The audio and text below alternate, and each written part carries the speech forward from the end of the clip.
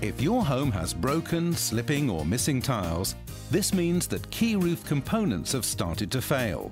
This not only looks untidy and causes a serious problem if you are selling your home, but falling slates and tiles can present a real hazard.